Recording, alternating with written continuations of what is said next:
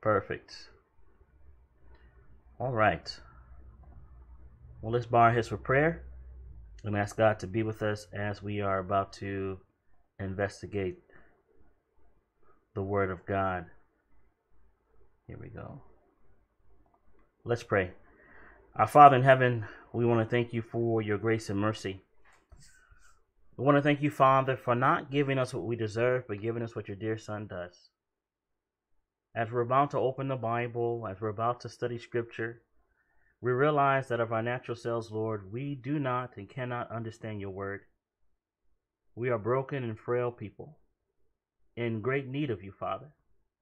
So even now, Father, we ask for the gift of the Holy Spirit, which is the only effectual teacher of truth. We ask this knowing that you could do abundantly above whatever we ask or think, Father. We are in great times of need, Father, and what is the purpose of prophecy unless it has proper impact in our practical lives? So please help us, Lord. We pray this in the name of Jesus, and we claim the merits of his holy and most precious blood. Amen. Amen. All right. Wonderful. Well, welcome, everyone. It is time to dig into our Bibles. Time to open the Word of God, to let him be our teacher. And tonight, before we get into the actual study itself, we're going to do some review. We're going to review a bit far back, all the way to the beginning, and then bring us to our present time. And the reason why we're going to go backwards in time to review is because some of those principles that we covered need to be in the front of our minds, right? It needs to be in the top of the mind awareness. They call it TOMA, right? Top of mind awareness. It needs to be right there in the front. And so to do that, let's run through a couple of the principles that we've covered when we first started studying this book. So today's topic, we're in lesson number 8. Can you believe that, guys? Lesson 8. That means we have put at least 14 hours of class time in, right? Because we have 7 sessions. We do about 2 hours every time we come together. That's 14 hours. And it doesn't cover the amount of time that you spent privately reading your Bible. It doesn't cover the amount of time that you spent going over the PowerPoint presentation. It doesn't cover the time that you spent going over the lesson guides and the charts that were given. So we're putting quite a bit of time. We're putting quite a bit of time into this study because we don't want to just run through the book and say we did the book of Daniel. We want to come out fairly confident. Yay, confident. That we understand what the Bible is teaching and what it means and how relevant it is to our lives. So today's lesson, lesson number 8, is called Lions and Bears and Leopards. Oh my. Lions and Bears and Leopards. Oh my. So let's dig in a little bit. Let's do a bit of review. We're going to review this idea of the purpose of prophecy, the purpose of prophecy. And we're not just making up what prophecy is about. We're going to the scripture, and scripture is going to instruct us on its purpose, the purpose of prophecy. So we read in Isaiah chapter 42, in verse number 9, "Behold, the former things are come to pass, and new things do I declare. Before they spring forth, I tell you of them." So God is the one that tells you what's going to happen before it happens. And he's the only one that has this ability and power to do this, to do it accurately, 100% of the time. We also read in the book of Isaiah, or John chapter 14, verse 29, "And now I have told you before it come to pass, that when it is come to pass, ye might believe." Well, there it is again, this idea of this faith, this trust. So Jesus says, I'm going to tell you before it happens. So when it happens, you can believe. Your faith can be strengthened. And then we find in John chapter 13 and verse 19, it says, "Now I tell you before it come, that when it is come to pass, ye might believe that I am he." So let me just make this extremely clear for you, my friends.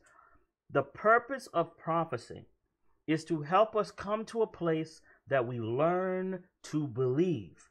And ultimately, our belief is in the person of Jesus Christ. There is no purpose of prophecy simply for knowing information purposes. The purpose of prophecy is so that we can learn to believe, that our faith can be strengthened. For you and I will go through a myriad of challenges in our lives that require Christ to be our anchor. This is key to keep in mind. This is key to keep in the fore of our understanding, because life is not easy, friends. It comes with a myriad of challenges.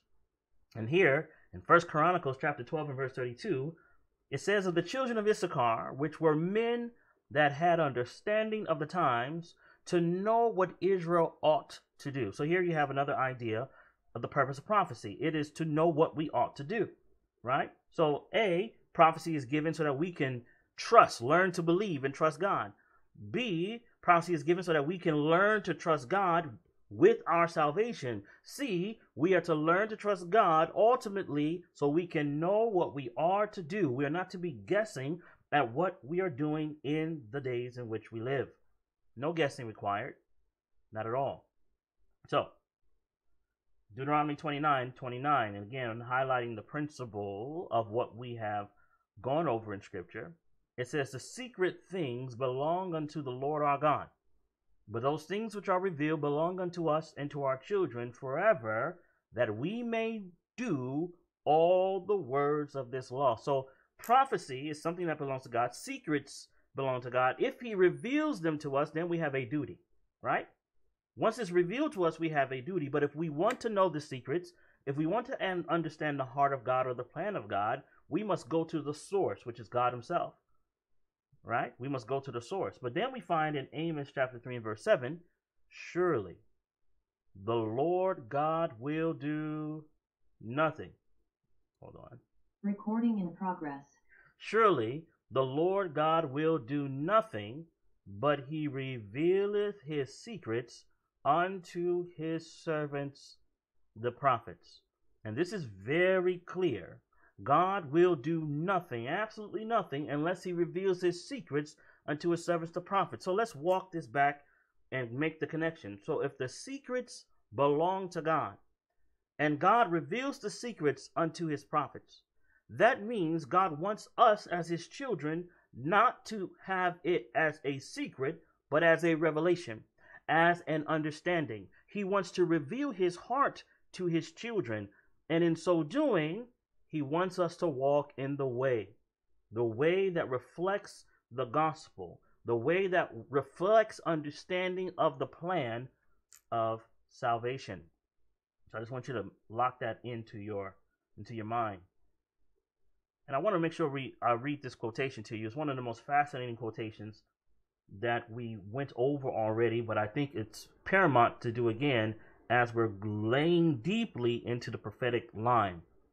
It says, in the annals of human history, the growth of nations, the rise and fall of empires, appear as if dependent on the will and prowess of man.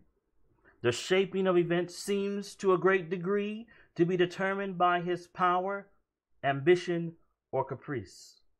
But in the word of God, the curtain is drawn aside, and we behold above, behind, and through all the play and counterplay of human interests and power and passions, the agencies of the all-merciful one, silently, patiently, working out the counsels of his own will. Please lock that concept in your mind.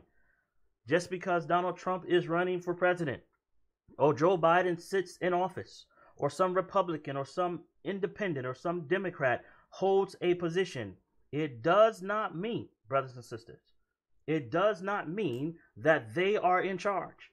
It does not mean just because wicked men have control of things in this present world, it does not mean that God is leaving this in their hand to solve. No, not at all. All things working together for God's good, even good men that are in office. And again, I do not want to impugn any man's position or influence that he has in the world today. But if you are a man of God or a woman of God or a man of the world or a woman of the world, and you hold a position in government, then you ultimately, at the end of the day, are working out God's plan, believe it or not. Now, it may not look pretty, but God's going to get it done. And the question is, do you understand your role in this great play that we're in? So let's go a little bit further. In Psalms 25 and verse 14, the Bible says, "The secret of the Lord is with them that fear him, and he will shew them his covenant." Now, who's the secret of the Lord with? Those that fear him. Now, the purview of our study today does not go all the way to the book of Revelation per se, but I will reference what an angel says. We call it the first angel that says, "Fear God and give glory to him, for the hour of his judgment has come." So this idea of fearing God, this reverence for God, this awe for God, these type of individuals, God reveals his secrets to. We find this in the experience of Abraham. When Abraham was in the doorway and the three visitors were there, and God was about to leave, and God said, how can I hide from Abraham the thing which I do? You see, those that fear God, those that have this deep, abiding relationship with God, God must tell his secrets to. So here's my question to you, those of you who are listening. Are you safe with God to share his secrets with? Is it okay if God shared his secrets with you? Because if you're not safe, you will hear what we present tonight, but you may not fully understand. And that's what I always ask God. Father, I want to better understand your heart. For a prophecy is simply a revelation of his heart. And if I don't understand his heart, maybe I need to clear some stuff out so that he can go deeper in his cleansing process with me, right? And so you need to ask yourself the question, am I clear with God? Is there more that I need to understand about him? And my friends, I tell you the truth. I know without a doubt, for me, it is necessary that I know more about him. What do you say? Huh? Absolutely, there's more that we must know about him. So let's review these prophet stories. Normally when we do this, I ask you and then you respond. But because we have so much to cover, I'm going to highlight the highlights. And then if you have more you want to add, throw it in the chat or raise your hand. You can raise your hand. I just don't want to have any delays because we have quite a bit to get to. Because Daniel 7 is going to probably take me 2 days to cover. 2 days to cover. And the reason why is because we're going to unpack it and then put it back together. Okay? We're going to unpack it and put it back together. And today, when we study Daniel 7, you're going to see it not like you would in an evangelistic meeting. That's not what we're doing. No. We're going to do it as if we were Daniel himself. We're going to approach the text as if we were Daniel himself. By God's grace, we're going to do our best to do that. All right, so here it is. So Daniel chapter 1, we had some summary there. This is when the Hebrew boys were taken captive, and God allowed the pagan king to take the chosen people of God captive, because this was the only way to get the people of God's attention, and this was the best way for the pagan king to get to know God. So God oftentimes and sometimes uses pagan men and pagan women, supposed unbelievers, in order to get our attention and to get theirs as well. There's 3 steps to reform, and we saw this with the children of the Hebrew children. The 3 steps of reform were: there was a re-education of the mind, there was a health reform that the king gave to them, and there was a name change that we know had to do with spirituality, because those names were pagan names from pagan gods, honoring their gods. And so we said, well, the pagan king decided to do something that God himself does. God himself has a re-education. Be ye transformed by the renewing of your mind. God himself tells us that our bodies are the temple of the Holy Spirit. And God himself has given us names and will give us new names in the kingdom of heaven, reflecting our development of character. So there are 3 steps of reform that we found in Daniel chapter 1. We also highlighted in Daniel 1, purpose. Daniel and his friends purpose in their heart that they would not defile themselves with the king's meat. This had nothing to do with just it being health or not. It had to do with their bodies being a temple and providing their bodies things that the Most High would be pleased with. And we know that they chose things that grew from the ground when making this adjustment. Favor. We saw favor. Favor is something that everyone has access to. All those who honor God and honor man will receive favor. Remember, the first 4 of the commandments deal with honor to God, and the last 6 of the commandments deal with honor and respect to man. So therefore, you can grow in favor and in stature with God and man. Favor is no secret. God's not showing favoritism, only that those who follow what he says will find favor here on earth and in heaven. And you honor God, and God honors you. We saw that when the Hebrew boys honored God, they were honored 10 times wiser, and they stood before the king and gave glory to God in their posture, in their faithfulness to God. God honored them. So those are just some highlights, and I'm quite sure there are many other things that we saw in Daniel chapter 1. Daniel chapter 2, what do we see? Dreams are for protection. We saw in Job 33 verses 14 through 17, that dreams were given for a protection to hide pride from men. God speaks when we go to sleep sometimes, right? So we saw that. And God speaks specifically in imagery that you and I would understand. Nebuchadnezzar had dreams about gold and of silver, bronze, and of iron. These are all financial elements, kingdom building elements. We see that sometimes God hides things from mankind in order for man to figure out they don't know how to do it. Once they figure out they don't know how to do it, then they can go to God and say, hey, you know what, God, you're right. I don't know what I'm doing. And sometimes God does that to get our attention. We know that God cares, because when God gave not only the dream and the revelation of the interpretation to Nebuchadnezzar, he also told Nebuchadnezzar what he was thinking about before he went to sleep. You see, my friends, as God dealt with something specific to Nebuchadnezzar, God did something broad in speaking to us in regards to our situation and our constitution. And then God reveals secrets. We already saw that, and I'm repeating it again. God is the one that reveals those secrets. He's the one that sets up kings. He's the one that takes them down. God is sovereign. He is the one that is in control, even in our present day. No matter how confusing, how strange, how crazy it presently is. Daniel 3. God will stand for you as you stand for him. We saw that again in Daniel 3. As the Hebrew boys are not bowing down to the image. We highlighted that the wicked watch the righteous. They do this on a regular basis. They're doing this right now. They're doing this to you and to me. Are you really who you say you are? And if you are who you say you are, we're going to try to take you down even more so. But they're looking for an opportunity to take you down. So be aware. Be diligent. Be intentional in your stand for God. The music in Daniel 3 was a cue for false worship. And we made an application in the sense that even in this day, music can be used for false worship.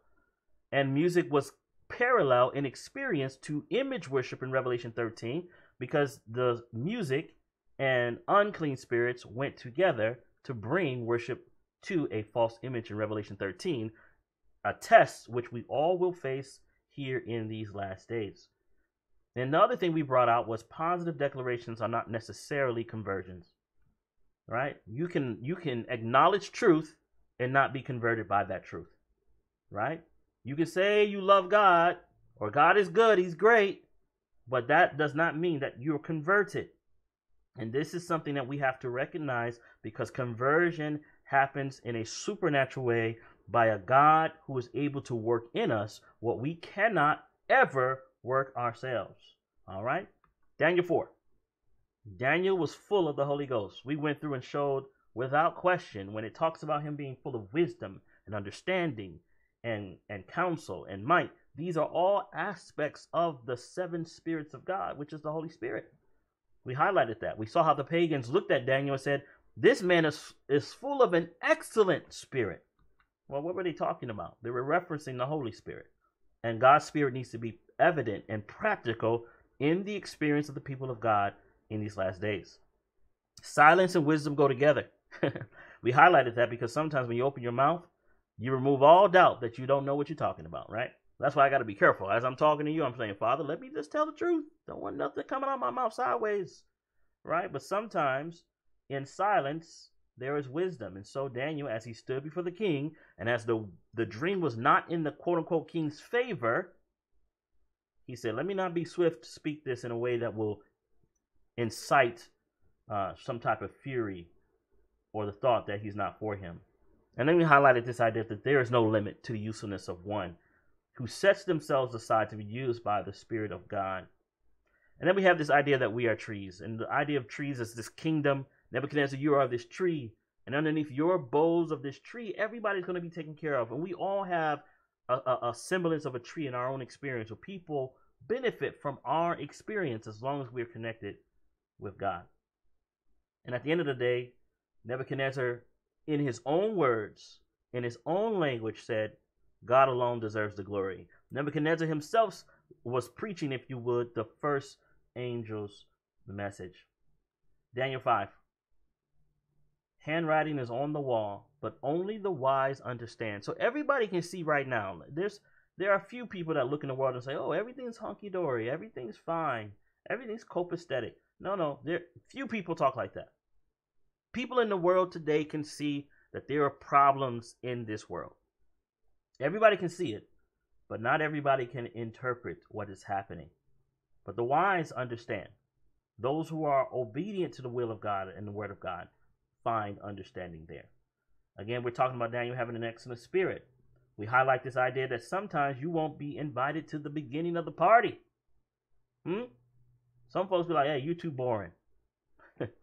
you cramping our style. You're not part of our crew. We don't need to take offense at that. We just need to keep it moving, knowing that when the time is right, we're going to be invited to the party, but it won't be for that reason. It will be to interpret that handwriting that's on the wall. The other major point that we learned in Daniel 5 is that we need to learn the lesson of our forefathers, right? This young king, Belshazzar, was not humble and learning from his grandfather Nebuchadnezzar. And in so doing, his probationary time, was much shorter than his grandfather. We also highlighted this idea that we do not blend the sacred and the profane. When you do that, judgment comes. It is fairly quick when the sacred and the profane are blended together. All right, Daniel 6. And we're going through this quickly, man. I mean, mind you, each one of these chapters, we took 2 hours to unpack line by line, verse by verse. Daniel 6. Faithfulness is not limited by age. Daniel was faithful when he was a teenager. Daniel's faithful when he's 90 years old. You can be faithful and walk with God day by day. You don't have to wait till you get old to do it. You don't give up because you're older, and you don't start late. You start as young as you can, and you build that deep, abiding relationship. All right, it's so important, so powerful, so intentional. All right, here we go. We're almost done here. The wicked watch the righteous. We highlighted that again. Beware of the flatterer. Beware of the flatterer. People that be like, oh, that was a great study. That was a great Bible study. That was a great sermon. Oh, you're so handsome. You're so pretty. Oh, you're so intelligent. Let's do this for you. Like, careful with that. Just be careful. The Bible teaches to be careful in regard to these things. When the king was flattered, that's when he made the rule that no one worship any god but himself. And in so being deceived by his own pride, he put his friend in jeopardy. Right? So we don't want that experience at all. Not at all.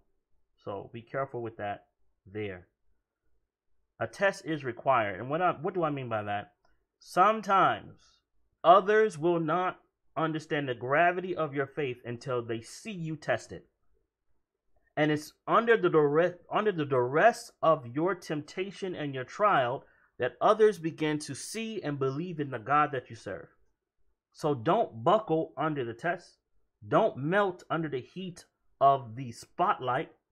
Under that time frame, understand and know that in that moment, the Most High trusts you to trust Him to work through you. All right? So keep that in mind. And lastly, but not least, God is faithful. God kept Daniel. He shut the lion's mouth, and no harm came to him. Not even a whiff of anything that wasn't savory. Right? Very good. So, all right. So that's our summary of the prophet stories. There's much more there. If you're doing the summary that I gave you assignment to do, you probably came up with some others of yourself. Again, all this is review. All right, we talked about a chiastic structure.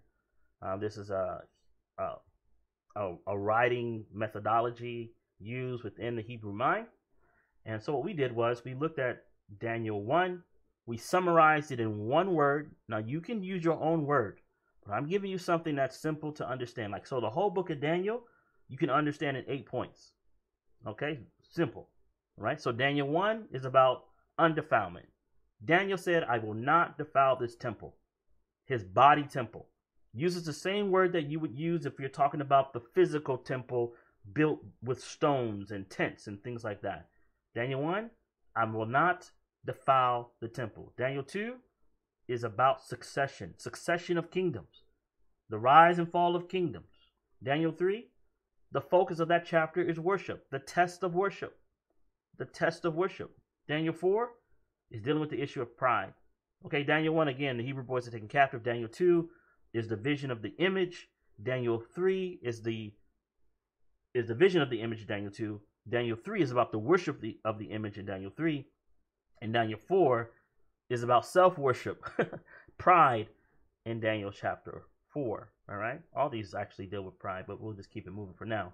Daniel 5, handwriting on the wall. Again, the question is brought, the very story from Daniel 4 is brought into Daniel 5. Again, the major focus is pride. Pride, pride, pride. And then the comparison in Daniel 6 is again about worship. The image worship in Daniel 3, man worship in Daniel 6. And then Daniel 7, which we're going to be covering today, will deal with the succession of kingdoms. And you're going to see how that applies. Again, everything right now is review. And you have these charts. Those of you who are in our class, you have our charts. If you would like to be in our class, you're watching this video, send me a message, and I will help you get into the resource section of our class. Okay, so here's a parallel. So we have a pattern. Daniel 3, there's a test, there's a punishment, there's spies, deliverance. The leadership acknowledges God.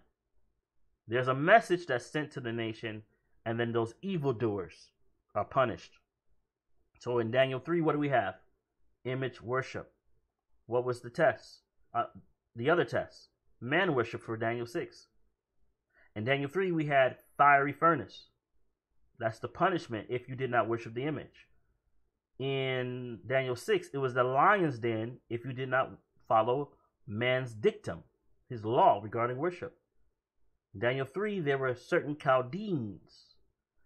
In Daniel 6, these are presidents that were looking out and trying to entrap Daniel. Okay? In fact, let me do this. I'm going to make this bigger. All right. All right. In Daniel 3, Nebuchadnezzar makes a declaration acknowledging the God of heaven. In Daniel 6, Darius makes a decree and a declaration to all of the area and acknowledging the God of heaven. There's a message sent to all nations, the entire kingdom, and the punishers themselves, the soldiers that threw the Hebrew boys in the fiery flame, died, and the conspirators who entrapped Daniel were thrown in the lion's den. So what is the end time parallel? It's very easy. When you look at Revelation 13 through 19, you have image beast worship. You have the punishment is you won't buy or sell, and you could be killed. You have the spies are kings and leaders and covenant breakers. These are the individuals that turn folks in. Deliverance of those who are sealed with the seal of God. All acknowledge Jesus as Lord. That every knee will bow, every tongue will confess. And there are three angels, plus the fourth angel that sends a message to the entirety of the world. The dragon, the beast, and the false prophet are cast together into the lake of fire, who come up against the people of God. You see, the parallels are here. We did not make up this story. This is here in the scripture. All right. Daniel 4 and 5, similar experience here. There's pride, declaration of judgment, God's representative, the fall, ruling king, and the message. What's the pride of declaration? Is this not great Babylon that I have built? That's pride. Daniel 5, what do? They praise the gods of gold and of silver. Again, pride. What's the declaration that comes after that? You will eat grass. What's the declaration of those who do praise the gods of gold and silver? Your kingdom is divided and given to the Medes and the Persians. Okay, you're seeing the parallels. They're easy to see. They're right there in the text. And all we're doing, my friends, we're laying everything on the table. Everything's laid out here so you can see with your own eyes.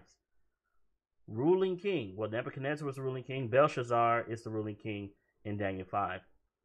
And then we have the first angel's message in Daniel 4. And then in Daniel 5, we have Babylon is fallen. Is fallen. That great city. So those parallels are very, very, very interesting. In Revelation 13, there's a question mark raised as if who is able to make war, with this great beast? Same question that was raised with Goliath, right? Who's going to fight this uncircumcised Philistine? Like, the question is raised, but nobody really has the gumption to fight against this power. And then there's a declaration, Babylon is fallen. And then we have this group of 144,000, which we'll study at a different time with a different focus. And then we have the fall. Babylon falls. The river Euphrates is dried up, just like in the Old Testament in Daniel 5. The kings of the earth. And then we have the ruling kings, or the kings of the earth. And then we have the three angels' messages, plus the fourth angel. All this is an indication of a pattern. You can see it yourself. You can see that we've summarized much of what we've gone through. But if you begin to see the Bible like this, what's going to happen is when you're having a conversation or someone's telling you something, you'll be able to have a framework to reference, right?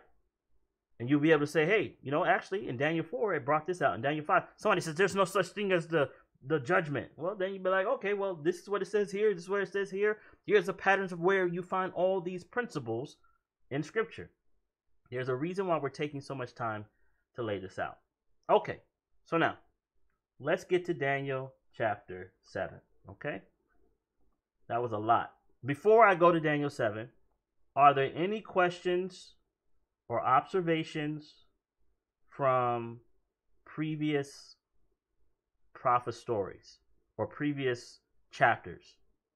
Any questions or observations? Now, what your question needs to be fit in the context of what we're talking about, in the context of our class, and observations directly from passages that we've studied in Daniel. So any questions or observations that you have, you can throw it in the chat, and or you can raise your hand, and I'll be happy to take your question if I can hear you. Any questions or observations? It's a lot. We just did that was a lot to give in this few moments of time. No questions? All right, here we go. Let's put our thinking caps on here. So we're in Daniel chapter 7. So you have your Bible open to Daniel chapter 7. Let's begin. And I'm going to say one more word of prayer, because this is not necessarily easy, but it's easy. And mind you, our approach to this chapter is going to be a little different than how you have approached it in an evangelistic meeting, because it's so important that we take our time and get the basis for what's transpiring. Okay? So let's have one more word of prayer and let's dig in. Father, we have come to a point now where we're about to dig into our study for tonight. We've covered a lot, summarized in 30 minutes just now. But Lord, as we're about to dig into the nitty gritty of Daniel 7, we pray for wisdom, understanding, simplicity, and depth. And we pray this not because we are smart enough or intelligent enough, but because you are worthy and hold the secrets of these passages, Father. We pray this in Jesus' name. Amen. Amen. All right. So in Daniel 7, verse 1, we'll start there. I'm going to take a volunteer reader. Daniel 7, verse 1 and verse 2. Someone go ahead and read these for us. In the first year of Belshazzar, king of Babylon, Daniel had a dream and visions of his head while on his bed. Then he wrote down the dream, telling the main facts. Daniel spoke, saying, I saw in my vision by night, and behold, the four winds of heaven were stirring up the great sea. All right. So what we're going to do, we're going to ask some questions, and you're going to answer by God's grace. So here's the question, and thank you for reading. I appreciate it very much. What did Daniel have upon his bed? What is he having? What is happening to Daniel while he's upon his bed? Dreams and visions. That's right. He's having dreams and he's having visions while he's laying upon his bed. And what did the four winds of heaven strive upon? What does it say they strove upon? The great sea. The great sea. Now, I'm going to show you something that you may have not seen before. I'm going to show you first from the Old Testament. Then I'm going to show you from the New Testament. Okay? So first from the Old Testament, we're going to define what he's seen, because this is imagery. This is images. This is not a literal thing that he's going through. These images mean something. I guess that's what I mean to say. This means something. So let's go to the book of Isaiah. Hold your hand in Daniel. We're going to the book of Isaiah, chapter 17, and we're going to look at verse number 12. Isaiah 17, verse 12. And you're going to have this in your study guide, and there's a chart that I'm going to show you as well. There's going to be many ways that we slice Daniel 7, my friends. Like when we're done with Daniel 7, your brain may feel like it's on overload, but you're going to have all the information you need to properly understand this segment. So Isaiah chapter 17, verse 12, the Bible says, woe to the multitude of many people, which make a noise like the noise of the seas, and to the rushing of nations that make a rushing like the rushing of mighty waters. The nations shall rush like the rushing of many waters, but God shall rebuke them, and they shall flee far off, and shall be chased as the chaff of the mountains before the wind. Isn't that interesting? And like a rolling thing before the whirlwind. Anybody else get that? Mm-hmm. So based on Isaiah chapter 17, verses 12 and 13, what could we say that the great winds represent?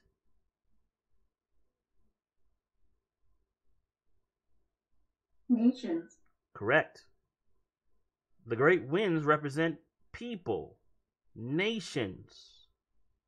So when we see that he's sleeping upon his bed and he sees these winds stirring on the waters, we can see that these winds are stirring up the people or stirring up nations. Isn't that nice? I like how the Bible does that. Now, this is Old Testament. Now, is there a New Testament application of the same idea? Go to Revelation. Revelation chapter 17. And I want you to look at verse number 15. I believe that's where I want to go. Yes. All right. Again, we're highlighting this idea of what does it mean to be the great sea. In Revelation 17, verse 15, the Bible says, and he saith unto me, the waters which thou sawest, where the great horse sitteth, are peoples and multitudes and nations and tongues. So we have two passages that highlight the same principle, one in the Old Testament and one in the New, highlighting that these great sea is a symbol of a multitude of people or nations. All right, I think that's clear. I think that's clear. Now what we're going to do, we're going to identify winds. We're going to identify winds. Now, someone find for me and read for me Jeremiah chapter 49 and verse 36. Jeremiah chapter 49 and verse 36. Someone have it? Just read it for me.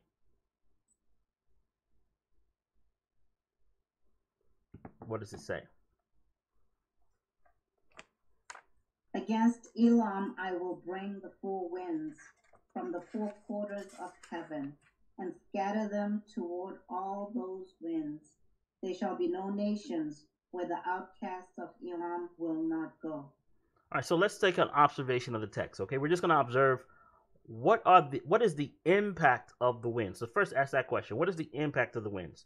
The impact of the winds that come from the four quarters of heaven are called to scatter the people of God to all four quarters. So the winds cause a scattering. That's what the text says. Let's go to Zechariah. Zechariah chapter 2 and verse 6.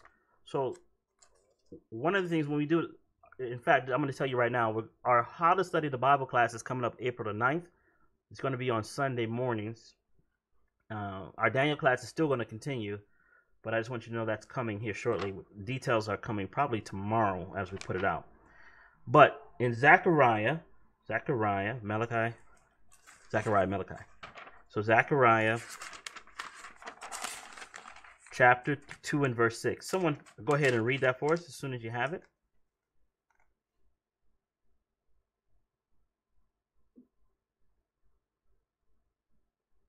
Go ahead and read it for us. Zechariah 2 and verse 6. Up, up, flee from the land of the north, says the Lord.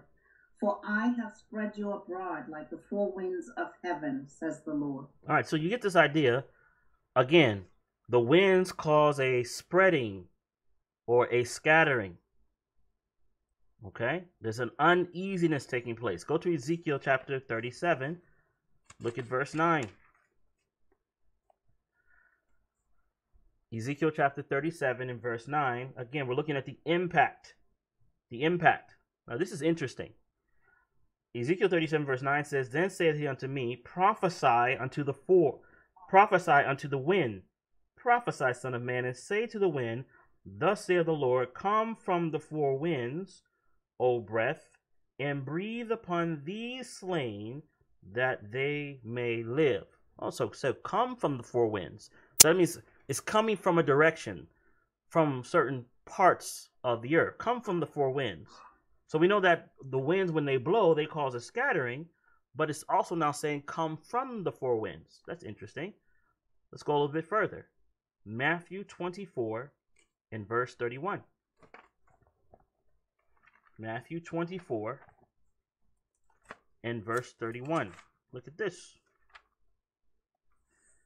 Matthew 24 verse 31, the Bible says, And he shall send his angels with a great sound of a trumpet, and they shall gather together his elect from the four winds, from one end of heaven to the other. But it's interesting. So four winds have to do with direct, or the where they're coming from has to do with direction. So he's gathering from the four winds.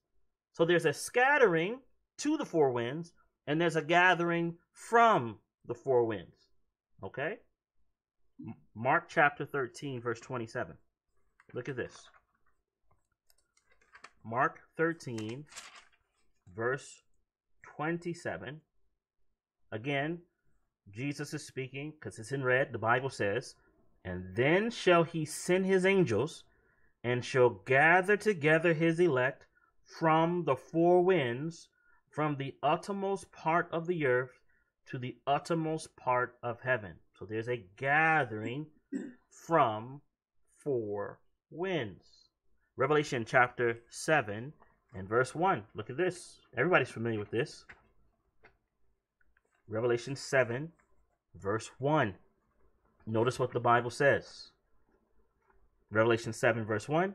It says, "And after these things, I saw four angels standing on the four corners of the earth, holding the four winds of the earth, that the wind should not blow on the earth, nor on the sea, nor any tree." Interesting.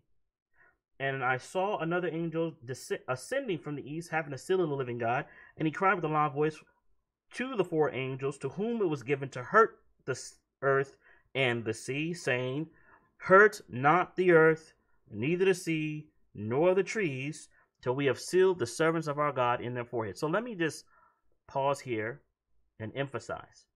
When the four winds blow, they can cause hurt. Everybody get that? When they blow, they cause hurt. And when they blow, they scatter. They scatter to the four corners of the earth. But there's a point in which people will be gathered from those four corners of the earth. And we saw in one section in particular, I believe it was Ezekiel 37 or Zechariah 2. I can't remember which one it was. But this gathering was to gather out of Babylon. That's part of it. Okay? But let's go a bit further. Daniel 8, verse 8. So all we're doing is drawing principle. We're not making an application per se at the moment. We are laying a principle. We're looking where the Bible uses this phraseology, how it's used, and then we can garner a principle. Principles can be applied across the board. All right? But we first have to find the principle. So in Daniel 8, verse 8. My fingers are turning too many pages at once. The Bible says, "Therefore the he-goat waxed very great, and when he was strong, the great horn was broken, and for it came up four notable ones toward the four winds of heaven." It's talking about directions now. Okay? Towards the four winds of heaven. Direction, where it's spreading to. Daniel 11:4. So let's read this here. "And when he shall stand up, his kingdom shall be broken, and shall be divided toward the four winds of heaven." Towards the four winds. Directional. So when the winds blow from the four quarters of the earth, it's causing confusion and conflict and war in the nations. That's what it's doing. Now, let me ask you this. If a wind blows, are we talking about literal winds, or are we talking about if a nation comes and fights and another nation comes and fights, this is where the wind comes from. This is where warfare comes from. Wind is not blowing for the sake of blowing. We're not talking about literal winds. We're talking about strife and confusion and bloodshed.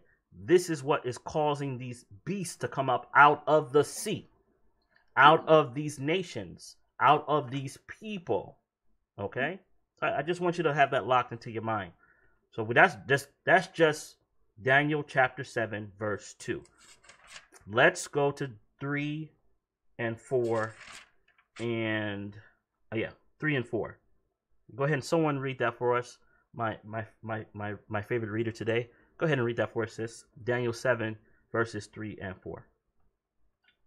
"And four great beasts came up from the sea, each different from the other. The first was like a lion and had eagle's wings. I watched till its wings were plucked off, and it was lifted up from the earth and made to stand on 2 feet like a man, and a man's heart was given to it."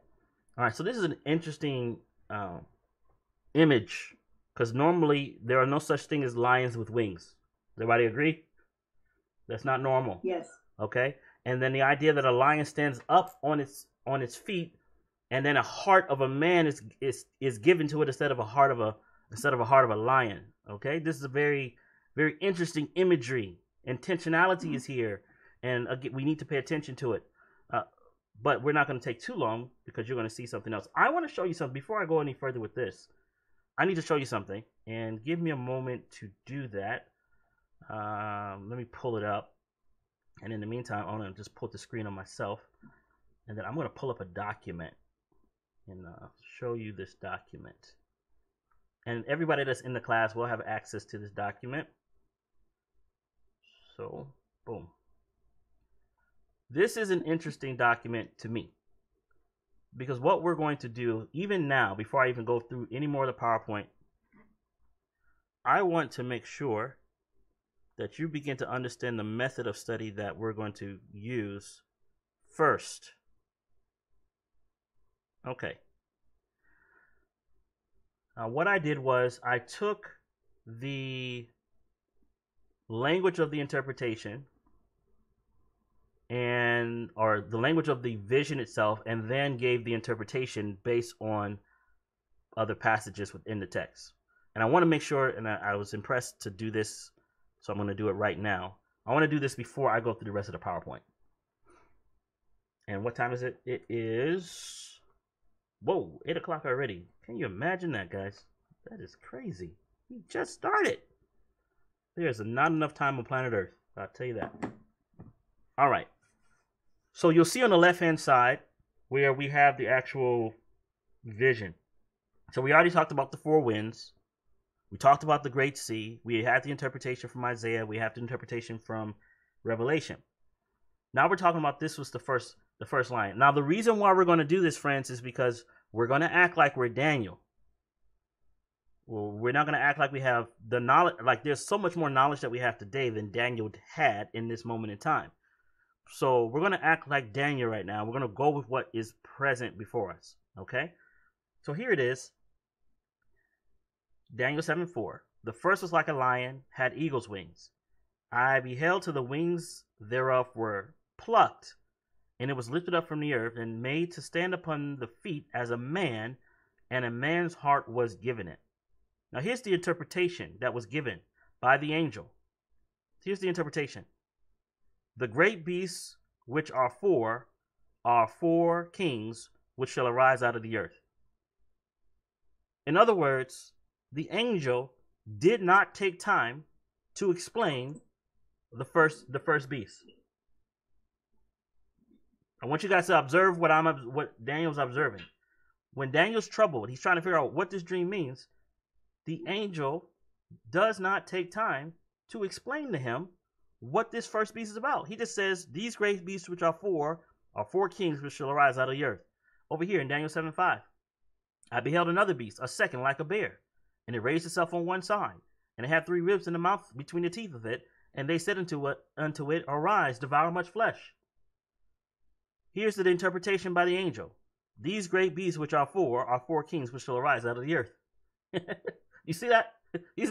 The angel is not spending a lot of time here.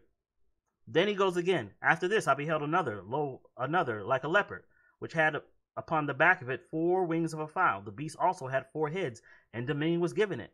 Here's the interpretation. The great beasts which are 4 kings which shall arise out of the earth.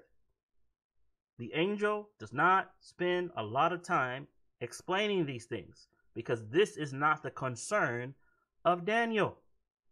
Now, mind you, we are going to take our time and explain as much of it as we can. But I want you to understand that the emphasis should be placed where the emphasis of the text placed it, right? I'm not going to emphasize something that the text does not emphasize. The text emphasizes something, and we will follow that emphasis here in a moment. So watch this. So here it says, after this I saw in the night visions and beheld a 4th beast, dreadful and terrible. This is verse 7. Strong exceedingly, and it had great iron teeth. It devoured and brake in pieces, and stamped the residue with the feet of it. And it was diverse from all the beasts that were before it, and it had 10 horns. Look at Daniel 7:17. The great beasts which are 4 kings which shall arise out of the earth. That's the interpretation. Now watch what it does when it defines beast. Now verse 23 says, thus he said, the 4th beast shall be the 4th kingdom upon the earth, which shall be diverse from all the kingdoms, and shall devour the whole earth, and shall tread it down, and break it in pieces. So now there's a bit more explanation given to the 4th beast because this is the emphasis. This is the concern of Daniel, and you're going to understand why. Look at verse 19. Then I would know the truth of the fourth beast. You see? Verse 19. So in verse 17, verse 18, we're not spending a lot of time explaining all these other ones. But the fourth beast, Daniel says, I want to know the truth about this beast. Now, why does Daniel want to know the truth about the fourth beast? Now, my friends, let me be very, very, very plain with you. This is pivotal. Like the point we're about to make right now is pivotal to understanding the rest of the prophecies. Because you're going to begin to see Daniel having emotional, intellectual, and physical responses to the prophecy. You're going to see, and he's particular. Tell me the truth about the fourth beast. Don't tell me about the first one. Okay, cool. Second one, it's there. It's kind of weird, but I get it. Third one, okay, yes. But the fourth one, I want to know about that one. Now, my friends, I'm going to emphasize to you here. This is important to know because the Bible is emphasizing it. And you'll notice also, and I'm gonna share this with you as well. The emphasis is not on the names of the empires here. That's not the emphasis. It's on the character of the empires. It's not the emphasis of the names of the empires. We're going to name them. Tomorrow, I'm going to name them. We're going to name them. I believe tomorrow, if it's not tomorrow, I mean next Sunday, I believe we're going to name them, depending on how far we get. But we're going to use the Bible to name them. Okay? So you don't have to guess at anything that we're doing here. But what we're going to do is lay the clues on the table so you are clear on what's happening. So here the question is, verse 19, then I would know the truth of the fourth beast, which was diverse from all the others, exceeding dreadful, whose teeth were of iron, and his nails of brass, which devoured, brake in pieces, and stamped the residue with his feet, and the 10 horns that were in his head. As concerning the rest of the beasts, they had their dominion taken away, yet their lives were prolonged for a season and a time. So verse 24, and the 10 horns out of this kingdom are 10 kings that shall arise. So that is, okay, here we go. That's the emphasis. So again, Daniel 7, 19, 20, and Daniel 7, 12 are referencing the same power. And Daniel wants to know the truth of this fourth beast. And the answer is given on this side, right? But let's go a little bit further. 7:8 says, I considered the horns, and behold, there came up among them another little horn, but for whom there were 3 of the first horns plucked up by the roots. And behold, in this horn were eyes like the eyes of man. Now, friends, we're going to look carefully at what that means, the eyes like the eyes of man. We're going to look carefully at that. And a mouth that spake very great things, whose look was more stout than his fellows.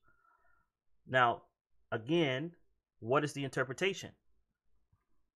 It says right here, and another shall arise after them, speaking of the horn, and he shall be diverse from the first, and he shall subdue 3 kings. So we see here, the angel interprets the horns as kings. And he shall speak great words against the Most High, and wear out the saints of the Most High, and think to change times and laws, and they shall be given into his hand until a time, times, and dividing of times. Well, that's very interesting. Now, there's some details there that we will explore, and we will break down. But what I'm showing you here is that there's a vision on the left side, and there's an interpretation given on the right side. There's a mouth speaking great things on the left side, and there are speaking great words against the Most High as the interpretation on the right side. Whose look was more stout than his fellows on the left side, and the part where it says he shall be diverse from the first on the right side, right? Even of the horn that had eyes. Interesting. Again, emphasizing this, he has eyes. He has eyes. Verse 21 says, I beheld, and the same horn made war with the saints and prevailed against them. What do you mean, made war with the saints and prevailed against them? Verse 25 says, wear out the saints of the Most High think to change times and laws, and they shall be given into his hand for a time, times, and dividing of times. Now I'm putting a lot on the table, but the point of me doing this is not so that you would understand everything right now. The point of me doing this is to show you there's an interpretation. There's a vision and there's an interpretation given by the angels. Look at Daniel 7, verse 9. I beheld till the thrones were cast down, and the Ancient of Days did sit. Jump down. The judgment is set, and the books are open. Daniel 7:26 references this judgment. The judgment shall sit. The judgment shall sit. So there's this succession of empires or imagery. I'm going to say empires. This imagery. We know that these images represent kingdoms because they're coming up out of the people. We know that. And as they're coming up out of the people, there are challenges, particularly to the people of God. This is why Daniel is focused on the fourth beast, because it's this beast that makes war with the saints and prevails against them. It's this idea that provokes Daniel to be troubled in his very being. Okay? So, let's go a little bit further. It says, verse 11, Daniel 7:11, I beheld because of the voice of the great words which the horn spake, I beheld even till the beast was slain, and his body destroyed, and given to the burning flame. What's the correlation to that? And they shall take away his dominion to consume and to destroy it unto the end. So Daniel 7:11, Daniel 7:26 is the interpretation. Okay? And it just goes back and forth like this until we get to the end. So for now, what I'm going to do, I'm going to come out of this. I'm going to reshare my screen here. And we're going to go back to our PowerPoint. So here we go. We answered this question already. This is the way that we normally study this. So we're going to do it this way for now. And then we're going to go back and forth. So we answered this question already. What does the sea represent? According to Isaiah 17, verses 12 and 13, the great sea represents peoples and nations. Who or what do four beasts represent? We just highlighted that. They represent kingdoms. They are four kings who are in charge of kingdoms. You cannot be a king if you don't have a kingdom. Amen. That's simple. Okay? Now, what is the significance of eagle's wings? Eagle's wings. Talk to me a little bit. What would eagle's wings? And we're going to speak specifically, when I say eagle's wings, I'm specifically speaking in regards to nature. Okay, go ahead, Brother Carter or Sister Carter. I don't know which Carter it is. Carter family. What's your answer? Hold on. Let me see where you're at. Where are my participants? Go ahead, my friend. Unmute.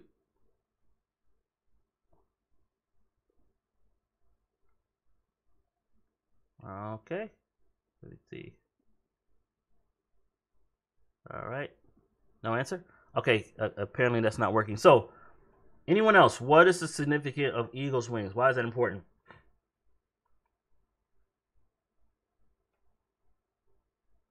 What do you do with wings, family?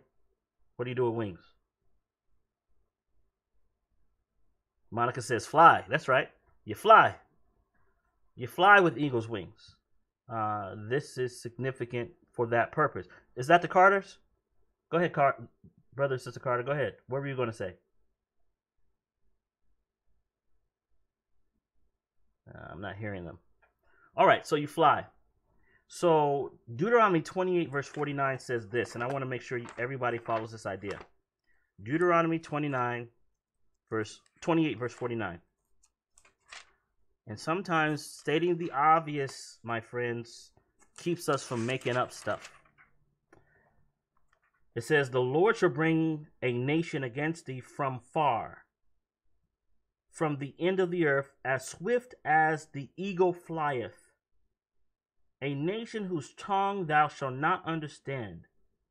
A nation of fierce countenance, which shall not regard the person of the old, nor show favor to the young. This was a prophecy that was given to Israel, letting them know that if you apostatize, I'm going to send a nation that's going to move as swift as an eagle would fly, and they would be fierce, and they would surround Jerusalem. This is exactly what happened with the kingdom of Babylon. Okay, so wings are for speed.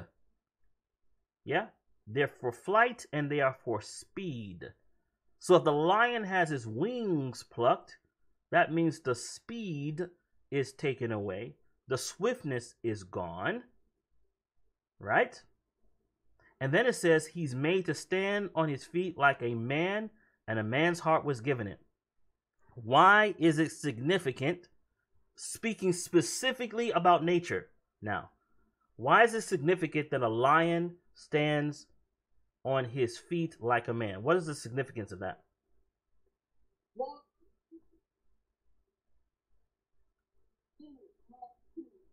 Say it again, Sister Monica. Speak directly into your mic.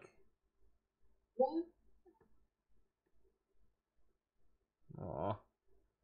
Type it in the chat, because I'm not, for some reason, I don't know why I'm not hearing you. And you sounded so good earlier when you first got on. Say it again. Try it again. Speak directly into your computer.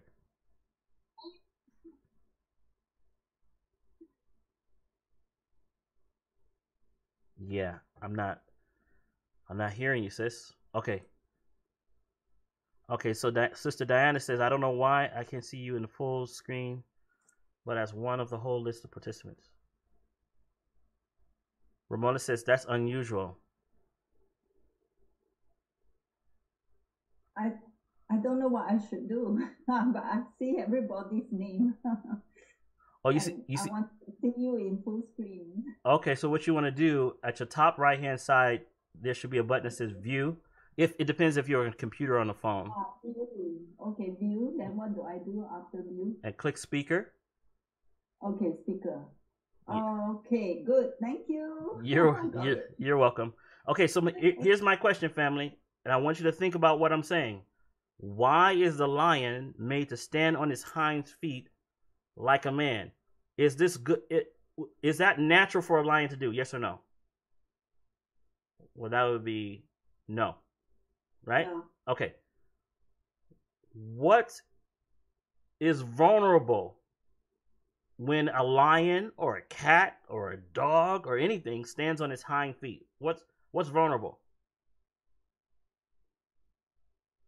Right? It's the organs, right? The organs of the body are vulnerable. You know, those, when you see a cat lay down on his belly and or a dog lay on his belly and puts his paws up, that's vulnerable. He's ticklish and all that. He can't really defend that like that, right? So on the hind feet, the vulnerable areas are more so protected. The rib cage comes over and protects on the outer side. You have the backbone on his back, but underneath, that's vulnerable. That's not the safest place for a lion. So it's indicating a vulnerableness. Now, if I said someone had a lion's heart, what would you tell me? What would you tell me about a lion's heart? Would that be, how would you describe a lion's heart? If somebody's lion-hearted, what's it? Courageous. Courageous. That's the word you would use if you're talking about having a lion's heart. But the Bible says a lion's heart was taken out of it, and a man's heart was given to it. So there's a change in his posture. There's a change in his position. He no longer is beast-like, but he's changed in his imagery, my friends. I believe, and you don't have to take my word for it, but you can just think about it. I want you to think about it. I think this is highlighting a conversion experience. It's highlighting a conversion experience. It's also, whether it's conversion to God or a conversion to a no longer being a massive threat as it was, but it's highlighting a conversion experience. Okay? So I just wanted to keep that in mind. This is an observation. Notice this for the next part here. In Daniel 7 verse 5, what do we see?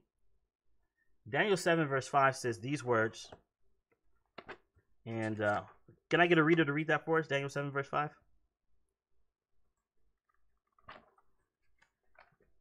Daniel 7 and verse 5. And suddenly another beast, a second like a bear, It was raised up on one side and had 3 ribs in its mouth between its teeth. And they said thus to it, Arise, devour much flesh.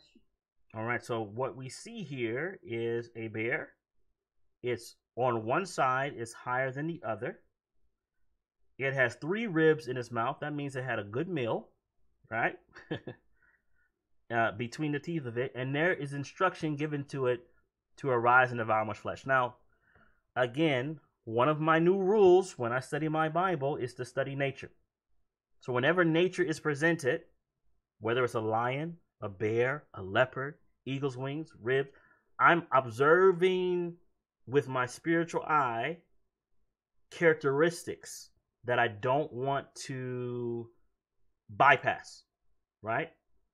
So again, I'm not going to make an application on what the raised up on one side means yet, because we have Daniel 8 to get to, and I want to make sure we cover all of that. But I want you to make the observation that the bear is lopsided. The bear does have 3 ribs, and it is a in destruction mode. Every creature that you see in Daniel 7 so far is a predator. Every creature that you see in Daniel 7 so far is a predator, and it is an unclean creature. Meaning that if you were to eat meat, according to the Jewish law, bear would not be one that you would eat. Lion would not be something that you would eat based on the laws of the Hebrews, right? These are unclean, predatory creatures that we see in Daniel 7. Again, an observation that you want to keep note of when we go to Daniel 8. Okay, let's take it a bit further here. Why is the bear described as being raised up on one side? It's a question that you need to keep in mind, for we will address it in detail in our study next Sunday. Now, why 3 ribs? Again, a question that we will cover in detail in our next study. Now, what is the description of the beast in Daniel 7 verse 6? It says in Daniel 7 verse 6, and after this I beheld in lower another like a leopard, which had upon the back of it 4 wings of a fowl, and the beast had also 4 heads, and dominion was given it. Why 4 wings? Why a leopard? Why a leopard? Why 4 heads? Okay. Excellent questions.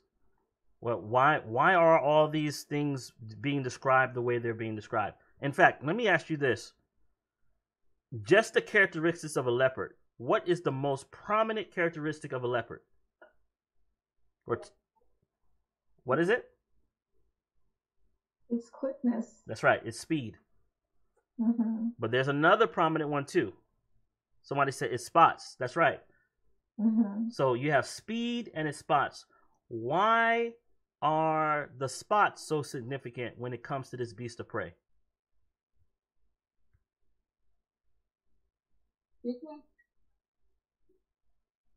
Now I'm gonna assume you said, Sister Monica, I'm going to assume that you said it's so it can hide, so it can camouflage itself. That's you said that? Oh, you didn't say that. I can't hear what you're saying. Yeah, so that's why you have the body of a leopard. The leopard has a body so that it camouflages. Oh. So it camouflages. So it's a beast of prey. It sits there, you can't see it, and then when it's ready to pounce, it pounces very quickly. There's a reason why I'm going over the details of this imagery with you, my friends. You're going to see it in a minute. So the body is the body of a leopard. When you look at a bear, what do you think of a bear? You don't think of bears being fast, even though they are fast. Bears are strong. They devour. When you look at a lion, what do you think of a lion? He's the king of the jungle, right? That's what you're thinking about. And then when it has, instead of 2 wings, it has 4 wings, which means it is very fast. So you got a leopard that's naturally fast. Then it has not 2 wings, but 4, which means it's extremely fast. So whatever kingdoms that are going to be applied to the imagery are going to have to match the description given in Scripture and by nature when it comes to those kingdoms. Okay, so we already know Babylon is the first one because it moves with speed and alacrity as it takes over the kingdoms of the earth. We know that there was conversion took place in Babylon with Nebuchadnezzar. We know that a man's heart was given it. Again, it could go either way as far as how we interpret that. And then the bear, we're not really touching that at the moment. I will get to it. And the leopard, we're touching it, but we're not interpreting it at the moment. Okay, as far as who it is, just the characteristics. We're approaching this like Daniel would. Daniel did not know all these kingdoms when this vision came to him. Okay, all right. Let's go a little bit further. So here's the imagery of this leopard with wings. This one only has 2 wings, which is a bad picture. It should have 4 wings. Now that I look at it, this is not a biblical picture. Okay. All right. So now we get to this dreadful and terrible beast. This is the one that caught the attention. And my friends, you need to make sure that you are attentive to the details. Attentive to the details. So let's describe Daniel 7 verse 7. Let's describe Daniel 7 and verse 7. Here it is. It says, "After this I saw in the night visions, and behold, a 4th beast, dreadful and terrible and strong exceedingly. And it had great iron teeth. It devoured and brake in pieces and stamped the residue with the feet of it. And it was diverse from all the beasts that were before it. And it had 10 horns." So this 4th beast, as it's described here, is terrible. Please don't listen to anyone that says it's a nondescript beast, because it has a description. It doesn't have any likeness. It doesn't say it's a leopard. It doesn't say it's a lion. It doesn't say it's a bear. This beast is a beast that cannot be equated to anything that's ever been seen before, except that it has horns. All right. So again, emphasizing just a couple of correlations or a couple of details. Dreadful, terrible, strong exceedingly. Iron teeth, great iron teeth. Devour, break in pieces, stamp the residue with the feet of it.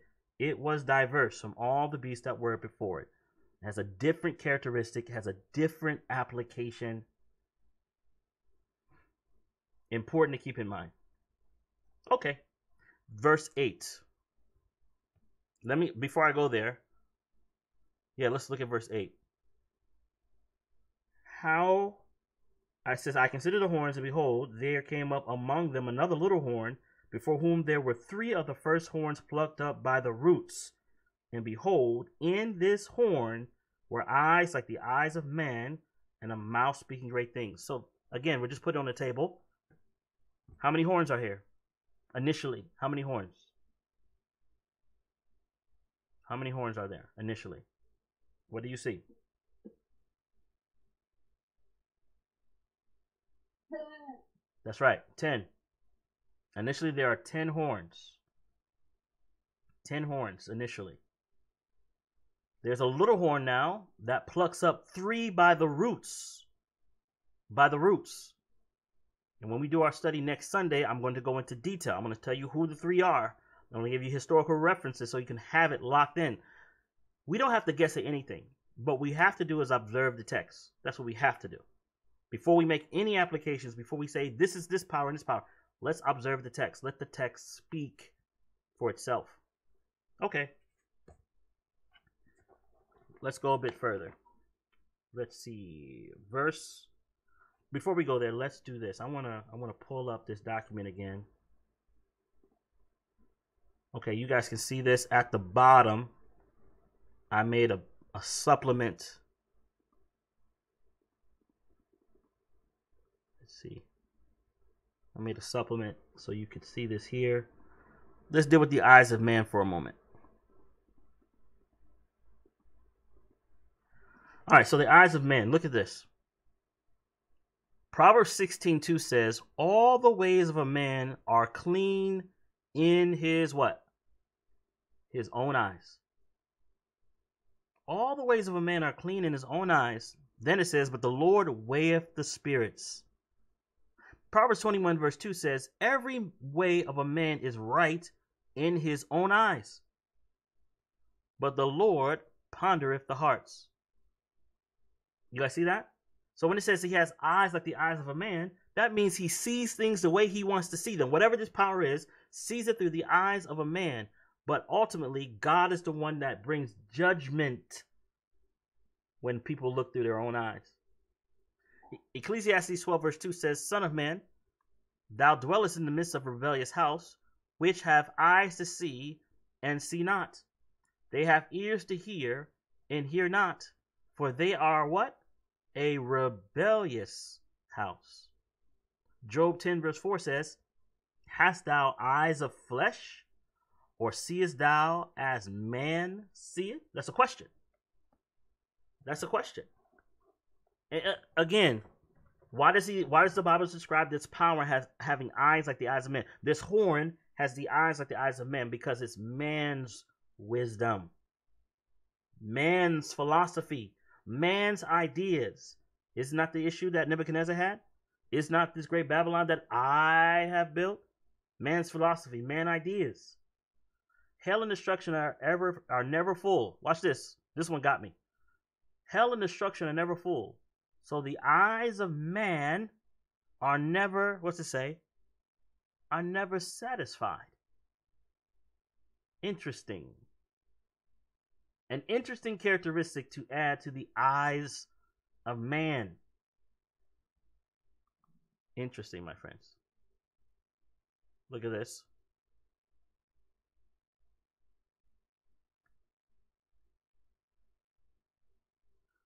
Rejoice, O young man, in thy youth, and let thy heart cheer in the days of thy youth, and walk in the ways of thine heart, and in the sight of thine eyes.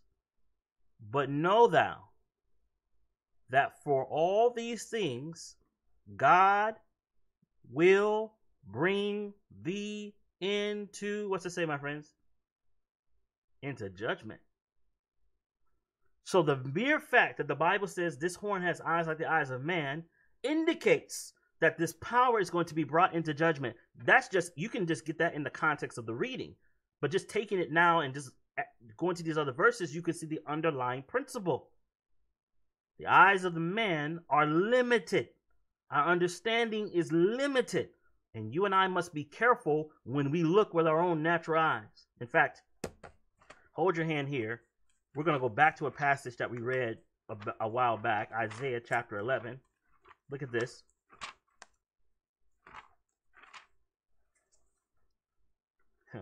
Look at this. Isaiah chapter 11. We were talking about the 7 spirits of God the other day. Look at what the Bible says. Verse 2. And the Spirit of the Lord shall rest upon him, the spirit of wisdom and understanding, the spirit of counsel and might, the spirit of knowledge and the fear of the Lord. And shall make him of quick understanding in the fear of the Lord. Isaiah 11 verse 3. And he shall not judge after the sight of his, what's it say? Of his eyes. I don't know why the Lord's making me emphasize this, my friends. We cannot trust what we see with our natural eye. They will yield us limited understanding. Perception can be easily tricked and deceived. Right? Be careful. So this little horn had eyes like the eyes of man. It was going to lead him ultimately into judgment. The Bible says, Ezekiel 20 verse 7, Then said I unto them, Cast ye away every man the abomination of his eyes, and defile not yourself with the idols of Egypt. I am the Lord your God. So what is man trying to do? He's trying to see God via this man-created image. Cast them away, he says. Verse 8, But they rebelled against me, and would not hearken unto me. They did not every man cast away the abominations of their eyes, neither did they forsake the idols of Egypt. Then I said, I will pour out my fury upon them, to accomplish my anger against them in the midst of the land of Egypt. Okay, do you see what we did? So we went to as many passages as we could find with the eyes of man. And there's an undergirding principle with the eyes of men that it gets us in trouble. You remember reading, I don't know if you ever read the book of Judges before, but in the book of Judges it says, and every man did what was right in his own eyes. Dangerous, my friends. You did like sometimes, we study these prophecies and they're so broad sometimes we miss out on the practical application of what the Spirit of God is trying to say to his dear children. So here we have it. Daniel 7 verse 9 and 10. And let's see what my time is. And I know one of my cameras is about to go out. So let's make this as efficient as possible. Daniel 7 verse 9 talks about an everlasting kingdom. Let's read this together. Daniel 7 verse 9 and 10. And what we're doing, my friends, we took all the puzzle pieces out and we put them all on the floor today. That's what we did. We put all the puzzle pieces on the floor. And then we're going to try to put this puzzle together. And we're still putting them on the floor. I mean, when you're done in the book of Daniel, every chapter is a puzzle piece. Every line, it's just an amazing mural of truth. Okay. Daniel 7:9. I beheld till the thrones were cast down, and the Ancient of Days did sit, whose garment was white as snow, and the hair of his head like the pure wool. His throne was like the fiery flame, and his feet as burning fire. A fiery stream issued and came forth from before him. Thousands ministered unto him. 10,000 times 10,000 stood before him. The judgment was set, and the books were open. Now, I'm going to emphasize something here. Hopefully, I can do it well. What do we see? We see that in verse 9 and 10, we see a judgment set and a book open. Now, this is unique because we see a lion with wings, first one. We see a leopard with, a bear with 3 ribs in his mouth raised up on one side. That's number 2. We see a leopard with 4 heads and 4 wings. Number 3. We see a dreadful and terrible beast. Number 4. We see a little horn that plucks up 3 of the 10 horns by the roots. And that horn is part of the same 4th power. And then we see judgment. What are we watching? Succession of kingdoms. Succession of kingdoms. I'm going to emphasize something in a moment. I want you to make sure you pay attention. So what do I see? I see kingdoms. I see a judgment set, and I see books open, and I see the Ancient of Days sitting with these books that are open. Verse 11 says, I beheld then, because the voice of the great words which the horn spake, I beheld even till the beast was slain, and his body destroyed, and given to the burning flame. So what does he see? These great words being spoken, and then he sees the end of the story for this 4th beast. That's what he sees.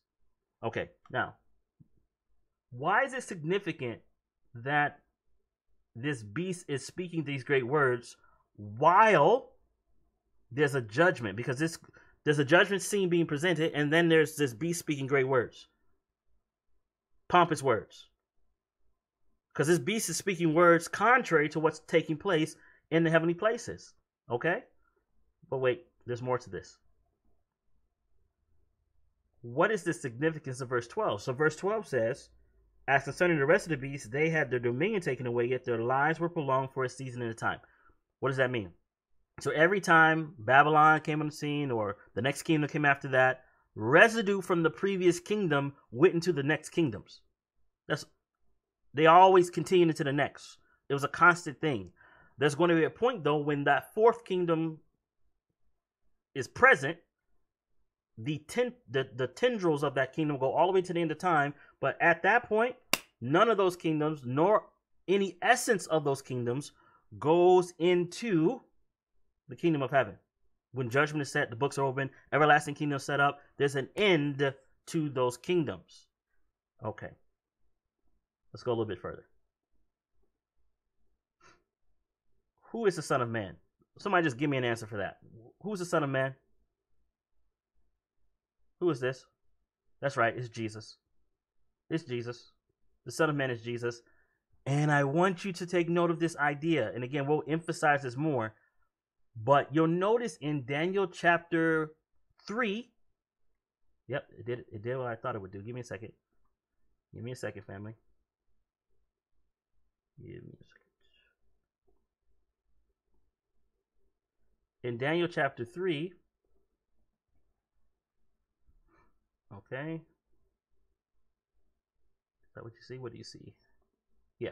So in Daniel chapter 3, it says, one like the Son of God was walking in the midst of the fiery furnace. Remember that? So you have a reference. Son of God is a reference to divinity. Here, it says Son of Man.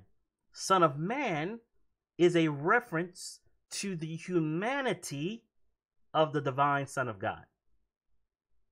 Okay? Very important. And it's very important to keep in mind when it talks about the Son of Man, he is relating to us. I find it to be extremely powerful. He is relating to us. Okay? Because without that, the succession of kingdoms, you have each of these kingdoms are human kingdoms. When it comes to this one, it looks like it's divine, but it's divine and human because God, the Father, the Ancient of Days, is providing something to his Son. Now, let me make sure I want to get to my other main point here. Who does the Son of Man come to, and why does he come? All right, let's read this. Pay close attention, because everything I'm sharing with you, my friends, I'm laying such a broad foundation. When we put the whole picture together, when you, in the last days, while you're teaching and preaching, you're not going to be able to reference every verse the way we're doing it right here. Like the way we're doing it right here, this is for our sake to kind of get a deeper anchored understanding, right?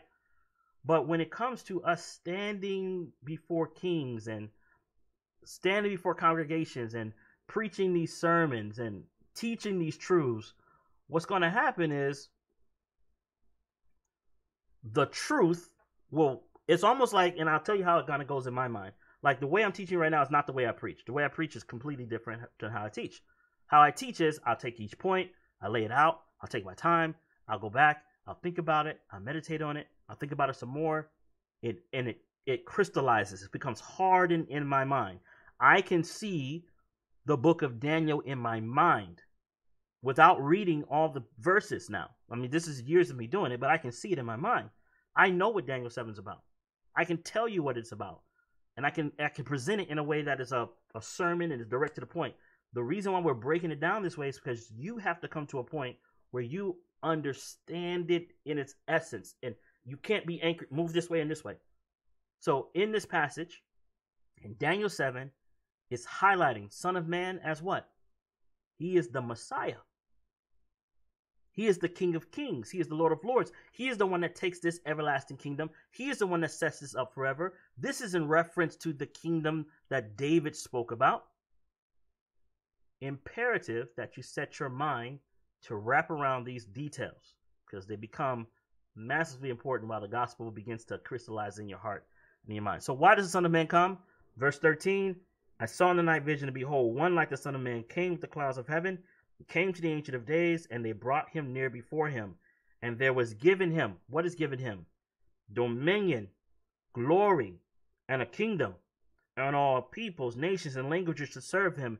His dominion is an everlasting dominion, which shall not pass away, and his kingdom that which shall not be destroyed. So let me ask you, would an everlasting kingdom include an everlasting gospel?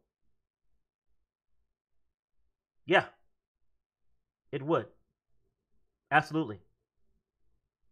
So now, my friends, I want you to begin to you need to lock this in, because some people have such a narrow view of the gospel that they will miss this. They think the gospel is simply Jesus died on the cross for your sins, which it is a truth and a foundational concept and a foundational reality that Jesus died for your sins. But him dying for your sins is not the end of the gospel. The gospel is good news, meaning that I will not just suffer or no longer suffer the penalty of sin, which is the if I sin, I should die. The wages of sin is death. That's the penalty of sin. Not only should I not suffer the penalty of sin, and not only would I not suffer the presence of sin, but also I will no longer suffer under the power of sin. That's all of that is inclusive in the gospel. It's good news. No longer will I be in the presence of sin because the everlasting kingdom has been set up. And you can only have an everlasting kingdom with an everlasting God who has an everlasting law, right? Who gives everlasting life. But there's no such thing as an everlasting kingdom without an everlasting gospel. You understand? So it's good news that there's an everlasting kingdom. There's good news that there's an everlasting gospel. There's a good news that there's an everlasting law of God, which he will write in our hearts. It's good news, my friends. The gospel includes judgment. It includes the establishment of righteousness forever and ever and ever. Of this kingdom, there is no end. Man has tried everything. I mean, we've tried listen, man has tried everything. Babylon tried. Medo-Persia tried with its laws. Greece has tried. Rome has tried. Pagan Rome, Papal Rome has tried. United States has tried. China has tried. The great countries within the continent of Africa have tried. The great countries in Europe have tried. The great countries have tried to establish some form of world dominance and world dominion. It's not going to work. The Most High says he's establishing a kingdom. Now, let me emphasize this a bit more. We're going to have a sanctuary class and we're going to go even further into this at some point. But let me just emphasize this right now. Here, when you and I read this section, let me go back here. Let me go back to my section here. When you go back here, who does the Son of Man come to? He comes to the Ancient of Days, right? That's who he comes to. He comes to the Ancient of Days. Hold on. He comes to the Ancient of Days, and he comes to receive a kingdom. Now, what we're seeing in Daniel 7 is a legal transaction in heaven.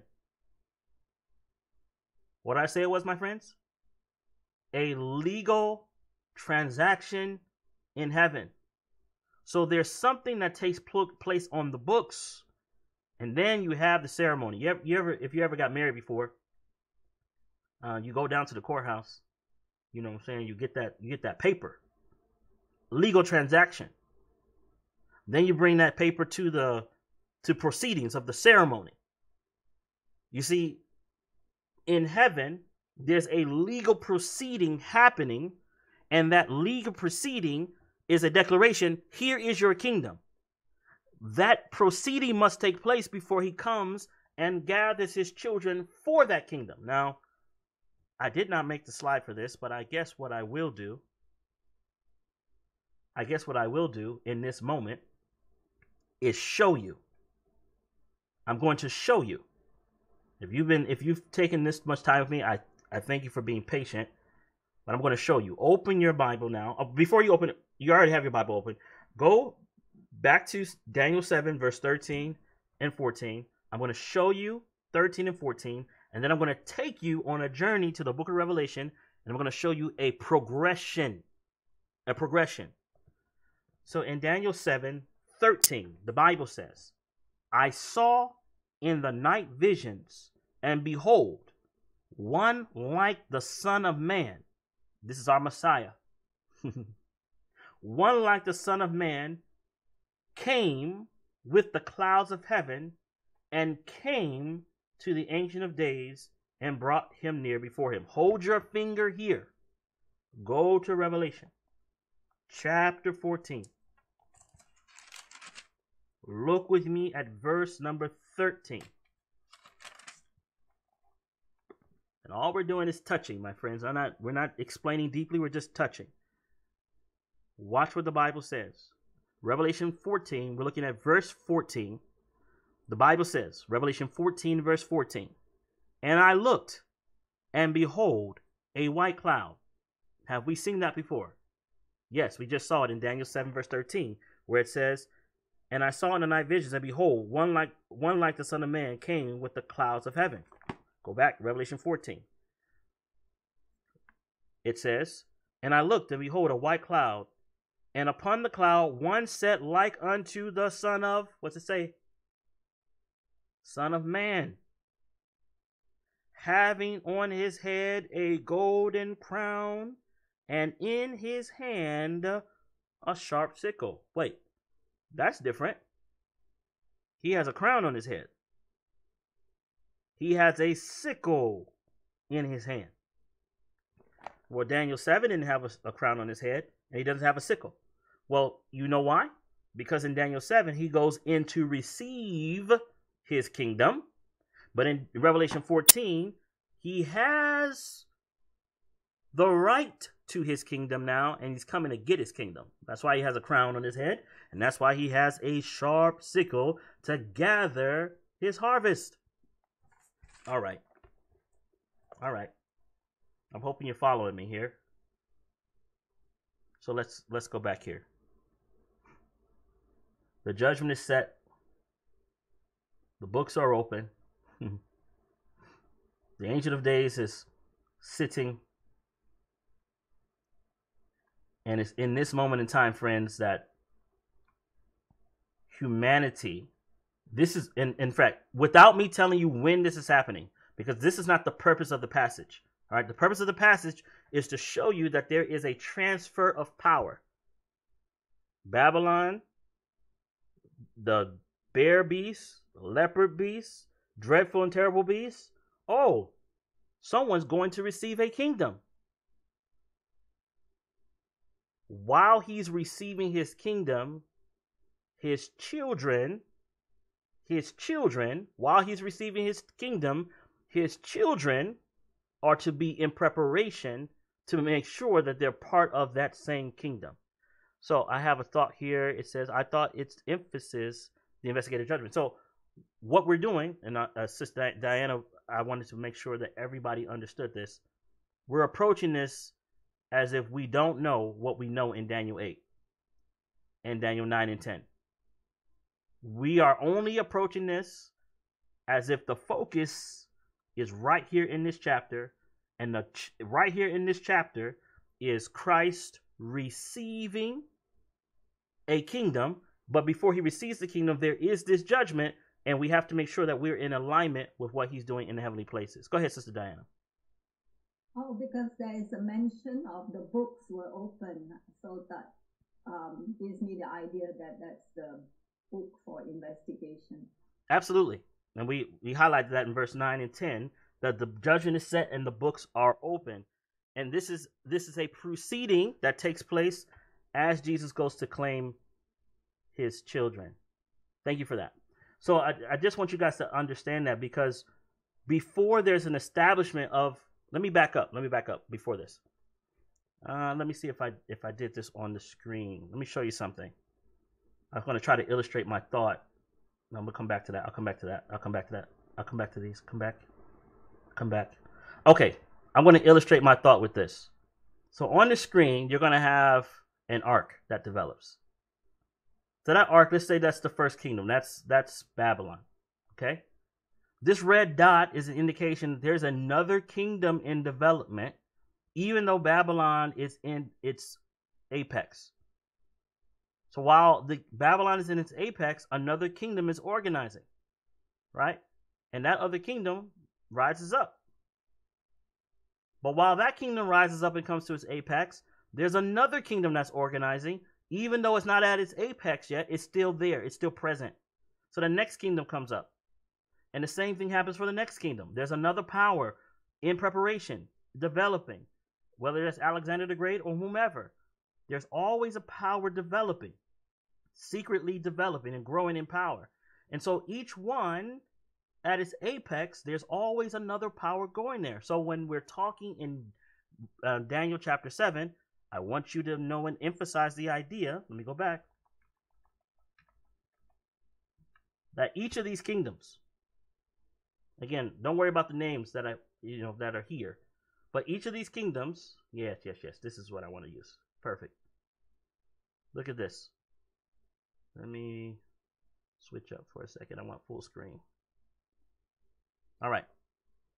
So notice this. In Daniel 2, the only kingdom that's mentioned by name is Babylon. You are the head of gold, right? Nebuchadnezzar, this is your kingdom. Daniel 2 says chest and arms of silver. It's another kingdom, inferior. Daniel, the third kingdom says belly and thighs of brass, another third of brass. So now we have a number. So the first two are not given numbers, but the third one is given the number third, which means the preceding ones are 2 and 1. Then it says legs of iron, fourth kingdom as strong as iron. Again, this imagery is telling you, and the language is telling you numerically what they are. Then there's one's feet and toes, iron and clay, partly strong, partly weak, seed of men mingled but not cleaving to each other. And then we have a stone cut out of a mountain without hands, everlasting gospel, grows into a great mountain, fills the entirety of the earth. These are the succession of kingdoms, with only one kingdom named, but the other kingdoms numbered. You follow? Because you remember in creation, what happened in creation? The first day, the second day, the third day. There were no names except for when it came to the Sabbath. The seventh day is the Sabbath. That name was not even given in creation. The name was pronounced in clarity in Exodus chapter 20, verse 8 through 11. But the name Sabbath was not there. Okay? But the seventh day. Okay. The reason why I'm emphasizing this because we're going to build to know where the correlations lie. So in Daniel 7, it says the first was like a lion. It says the second was like a bear. It doesn't give a number for the third, but it does give a number for the fourth. The fourth was a dreadful and terrible beast. Okay? You can see that the legs are of iron in chapter 2, and you see that the teeth are of iron in chapter 7. These show connection and correlation. So somebody can't just come and make up stuff. I've seen somebody come and it's like, oh, Babylon, that is Iran today. No, friends. No, that is not what that is. These happen in succession, one after the other. One after the other. I also want you to note that the fourth kingdom and the feet of iron and clay are considered one in prophecy. The terrible beast, the little horn comes out of the fourth. They're considered one. They transform, they adjust, but they're considered the same. Please understand that. And that this power goes all the way down to the judgment in chapter 7 and goes all the way down to the mountain, the stone that's cut out without hands that grows into a great mountain. These are observations that you can have for yourself. It's very, very clear. Very clear. Very clear. Now, in response to this power, in chapter 7, judgment is set. In response to this power, a stone's cut out without hands. So the stone cut out without hands and the judgment is set are correlative in nature. Okay? They go together. They go together. So what you and I would do, if I'm a thinking man and you are a thinking man or a thinking woman, you would say, okay, when did Babylon rule? And then you put dates here. And then say, what kingdom came after that? And you'll put dates there. And then you'll say, does this kingdom have anything to do with actual silver? Right? And then you would ask the question, does the kingdom that comes after Babylon have anything to do with one being lopsided? Why would one be lopsided? Like, why is that? And why does it have 3 ribs in its mouth? What is the significance of 3 ribs in its mouth in the next kingdom that comes up after Babylon? Right? And then you'd be like, so after that kingdom, what came up after that? And what's the significance of 4 heads in that kingdom? Like, those are the questions that you would deduce as you're going through and making your comparisons and correlations. All right. So let's back up for a second. I want to end on a point in that Sister Diana brought out that I want to make sure we emphasize. As the Most High is in his final work here, when I call it his final work, when he's setting up his eternal kingdom here, when he's receiving the kingdom from his Father here, when your name and my name comes up in those books, our experience comes up in those books, we must have truly surrendered everything of ourselves to Jesus as our Messiah. And I mean in every aspect of our experience. And when I say experience, I'm talking about our families, finances, our fun, our faith, food, whatever you can think of. His converting influence of his spirit must have reign in every aspect of our lives, because what's the challenge? The challenge is the devil says, guess what? He's the ruler of this planet. His laws reign. His kingdom's going to last forever. Who's going to make war with this beast? Who's going to dominate him? These are the questions that are going to be asked and the challenge that's going to come to the people of God. Now, the timing of this judgment is not our concern at this moment.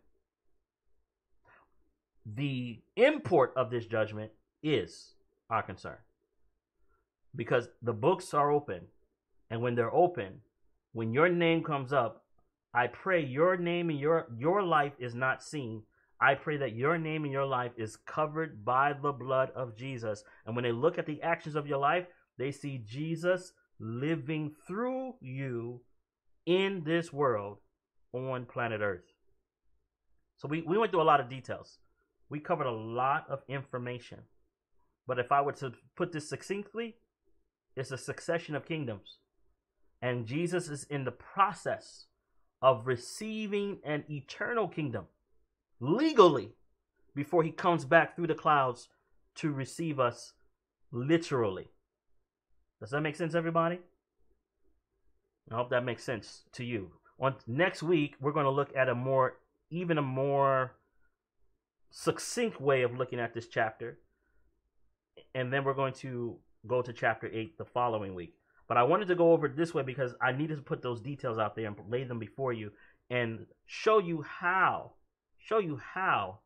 Daniel did not see everything that we see.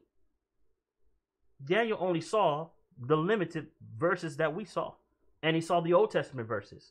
He didn't see Revelation. That was not part of his thing. What he saw was this. He didn't see that we know what the names of the next kingdoms are. That's not what he saw. What he saw is what we presented to you today. And the question is, A, what is the truth of this fourth beast? Why did it bother him so much? And B, how did God respond to the question that Daniel gave? And the import of understanding how he answered will tell us what we need to do today, my friends. Today. All right, before we close out, I just want to open the floor for any questions. Does anyone have any questions on what we covered? I'm quite sure there was a lot of information presented. Any questions? Yes. I appreciate the comparison that the Son of Man came to the Ancient of Days is to make up the number of his kingdom, to determine who are the subjects. And then once that's determined, when he comes the second time, he takes those subjects with him. Amen. That's right. May I ask, I see flashing at the bottom that to sign up for the How to Study the Bible class, the URL. So that's what we give to those who are interested, or you have a link? I have a link that I'm going to send you guys tomorrow morning. Okay, thanks. You're welcome. Any other thoughts, questions, or concerns? We covered a lot.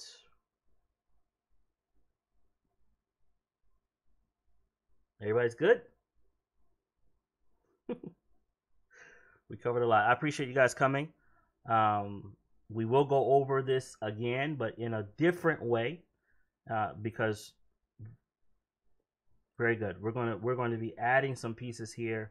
I want you to be able to, in your own way, be able to explain this to others. My job is just to present as much information as possible, and you learn to piece it together, almost like you know how David had his own armor, right? You don't need to preach Daniel 7 like Mark Finley does, or David Ashrick, or whomever your favorite preacher is, right? Daniel 7, you need to own it yourself. Go into the text, own the text, look at the passages. I'm not saying to make up something, because if they do it well, you follow that example. But I am saying you own it yourself. Look at the text, look at the passages, and understand the import of what is being emphasized by the scriptures themselves. All right. Any other thoughts?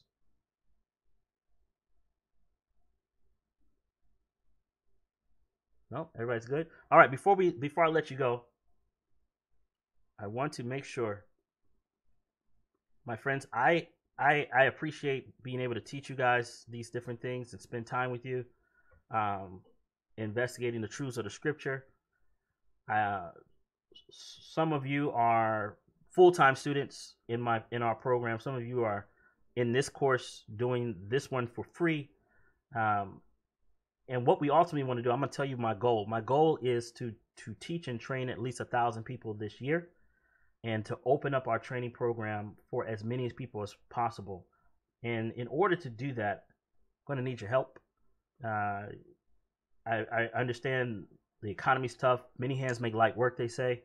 So in order for us to do our mission project the way we need to do it, we have 4 areas of service that we do as a mission. We have our educational platform that we have here. We invite you guys to come to our campus. We are going to have an on-campus event here in the late spring, early summer. So look out for an announcement for that. We have our overseas work. We're actually building a missionary school in one of these beautiful countries, and it doesn't cost as much as it does to run a school here as it does there, but it does cost. And so we're looking for help to establish that. We have our TV and podcasts, and we also have our mission center here in the States. And we're looking for ambassadors, folks that will be willing to assist us in the development of this. So we're looking for at least 10 folks to give $1,000 a month, 100 folks to give $100 a month, 200 folks to give $50 a month, 500 to give $25, 1,000 to give $10. Anything you give, my friends, helps us keep going. Like, I cannot do this without your assistance. All these classes that we teach on Sunday nights and Sundays, and the private conversations that we have when you call me and we talk, I wish all that could pay for my food on the table, but I wish it could just translate into money when it's done, but it doesn't. So every little bit that you give is huge for us, and we need your assistance. If you've been blessed by what you've been hearing, and you can only give $1, I'll take it, because every dollar helps us meet our responsibilities and our needs. So I encourage you, if you can, if you will, if you would be so kind, to assist us in advancing the cause of God. We want to get better and better at our broadcasts. A lot of the things that I do myself, if I had a team in here, it would go way better. There's a lot of things that we could do to make our presence on the social medias much better. There's a lot of things we could do for our children. We have 150 students in one of our countries. I don't always want to say the name because I don't want to get folks in trouble out there, but we have 150 young people out that way, and we need to provide housing for them, food for them, clothing for them, pay for their teachers. Can't do all of that by ourselves, so we need your help. And I plead, if you can help us, please take the time to go to our website and do so. myfaithinstitute.com. You can click on that donate button and choose whatever you want to give to assist us to carry that forward. So that is that, my friends. I appreciate you guys. This is probably going to be posted in 2 days. It takes a couple of I don't know, several hours for it to be migrated through the recording that we have going on YouTube. And so it takes me a bit of time to get that edited and put it out there. So if there are no other questions, I do want to pause. If there are any questions or concerns? Actually, I am curious why the Roman power or the little horn in Daniel is later in Revelation named as Babylon. Or why is it not called Rome or Roman? So ask the question again. Ask the question again, please. Now, the little horn in Daniel, or the Roman power in Daniel, is in Revelation parallel to Babylon, that great city, the harlot. I thought it's interesting why the name is changed. Okay, so what we haven't done yet is name any of these kingdoms, right? So I haven't named Rome per se, or Babylon, Greece. Those we will prove those things, and you will understand exactly why the names are the way they are. So we will prove that going forward. But to make it simple, in Revelation, whenever it uses the phraseology Babylon, it is talking about the characteristic of Babylon, right? So when we're naming names in Daniel, we're actually telling you the real names of the actual kingdoms in Babylon when we actually name them. But in Revelation, when it says Babylon, it's not naming the literal kingdom of Babylon. It's highlighting the characteristics of Babylon. So you can go back to Babylon and see what is the main issue with Babylon. Pride. Who is the father of pride? That's Lucifer, the devil. Why was he kicked out of heaven? Because of pride. So that's why that becomes an emphasis in the book of Revelation, because the name is symbolic of characteristics that this nation or this end time kingdom takes upon itself. Does that make any sense to you? Yes, thanks. You are welcome. I love answering questions, guys. Yes, my friend Naomi.